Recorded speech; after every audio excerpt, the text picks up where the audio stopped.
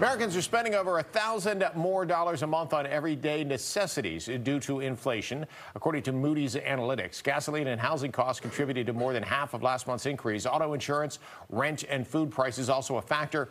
Experts warn inflation is not just stalled, but is actually moving in the wrong direction. Well, it's already challenging enough to buy a home under current market conditions. And insurance only adds to the costly expenses. New concerns rise about the affordability for homeowners insurance. Jacqueline's got more for us this morning.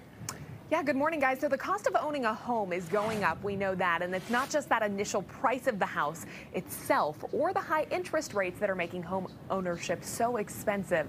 It's also the insurance. Insurance costs are up 4.65% from last year, thanks to a rise in claims and ballooning repair costs as well. Some experts predict that by the end of the year, homeowners insurance could be as high as 6%, with the average cost exceeding $2,500. And those experts also warn to not count on the Fed to bring any relief anytime soon.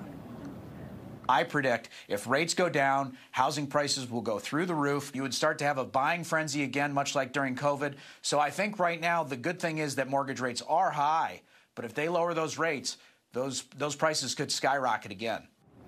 Now, a recent online survey found that 1 in 5 homeowners don't believe that they can afford a $500 emergency repair on their home without going into credit card debt or any other sort of debt as well.